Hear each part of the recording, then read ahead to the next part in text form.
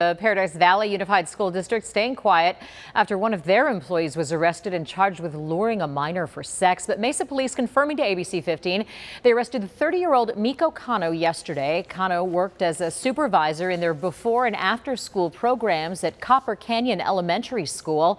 Mesa police have not released any more information about his arrest. The school district did send a letter to employees and parents about the arrest, but didn't mention his name. Kano has been placed on paid administrative leave.